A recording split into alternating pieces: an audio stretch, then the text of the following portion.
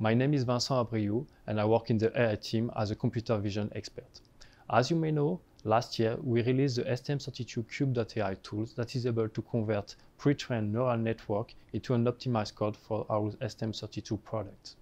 This year we are more focusing on showing what we could achieve with this tool, especially on computer vision, to address home appliance, wearable, industrial, and toy markets.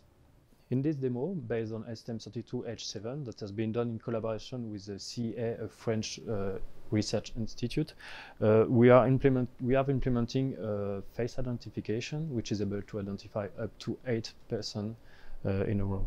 You can imagine to have this kind of application in home appliance for user to increase user experience, to change some settings parameters. Face expression demo is based also on STM32H7 and is able to detect your mode. Up to 7 kind of expression is able to be detected, like sadness, happiness, and you can imagine to have this kind of application on toys to increase user experience based on the user expressions. Here we show the STM32MP1 microprocessor on which we have implemented a TensorFlow Lite neural network for image classification. Image classification is able to classify picture among 1000 classes, and you can imagine to have this in a fridge or in a freezer to detect low supply. With the sensor tile box, we are demonstrating a distributed intelligence.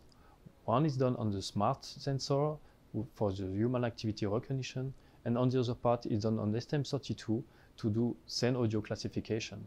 You can imagine to have this in a wearable device in order to detect that a user is driving to enable the BLE, for example, or to, when the user is outside, to disable the Wi-Fi in order to save some power. So this product is done by the company called 5Voxel. This is based on the 3D camera with a time of flight and is able to have a gesture recognition. You can imagine to have this kind of feature in a home appliance like an extractor hood when you are cooking and your hands are dirty and you want to enable or disable the extractor hood. This demo is done by one of partner named Nalby, and they are providing a solution for face identification with a self-enrollment on which you can have up to 500 faces. So for the last demo, let me introduce you Mark from Cartesiam that will show you what they are doing with the sensor tile. Hi, I am Mark Dupaquier. I'm the founder of Cartesiam.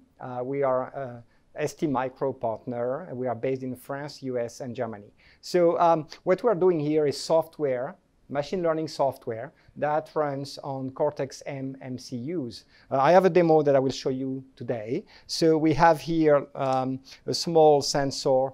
The learning is made on the sensor as well as the analysis. So we decided to analyze a pretty difficult engine. You can see here we simulate a fan. We actually have 2 fans. They go on, they go off, they stop, they go slow, they go fast, and all this is being random, so very difficult. So we have been doing the learning. So now this is monitoring the system, and I will simulate a problem. So for example, if that's a fan here, air filter being dirty, so I'm fooling with the air, and as you can see here on the small screen, the anomaly is being detected. So that's typically how it works. Very odd thing to analyze, being done on the MCU. So, and here, I have no time to do it today, but obviously you can see more of it on www.cartesiam.ai. That's a software that will enable embedded developer to develop the solution that they will embed into their solution. So thank you very much for your time. If you want more detail, you can go on cartesiam.ai or on st.com. Thank you very much. Goodbye.